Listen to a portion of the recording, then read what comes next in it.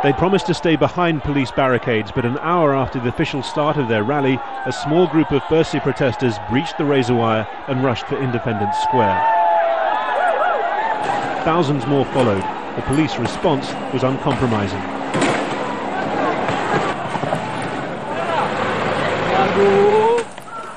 Soon the tear gas, chemically laced water cannon and more close-quarter tactics had forced almost all of the protesters back from the square. What followed was a period of relative calm. But when a group of protesters returned more than 2 hours later, there seemed little discipline in the police response.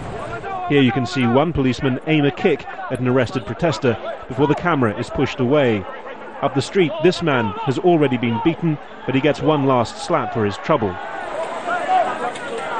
You can see this protest is far from over. Police are still pretty aggressively dealing with a number of the protesters. This is 2.5 hours after the initial burst through the barricades. Shortly afterwards, while trying to film another protester being held and kneed, we were attacked by police and our camera smashed to the ground. Bursi's organisers argue that the protest was necessary, saying a recent parliamentary report pledging electoral reform doesn't go far enough and won't be implemented in time for an election widely believed to be set for June. I'm not fighting for any political party, but I want all our views to be represented in an equal manner. We want to see a clean election and not something that is going to be manipulated. That's the reason why we're here.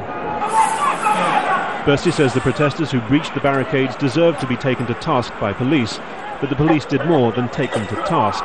Neither side will be able to claim much credit from Saturday's events. Harry Fawcett, Al Jazeera, Kuala Lumpur.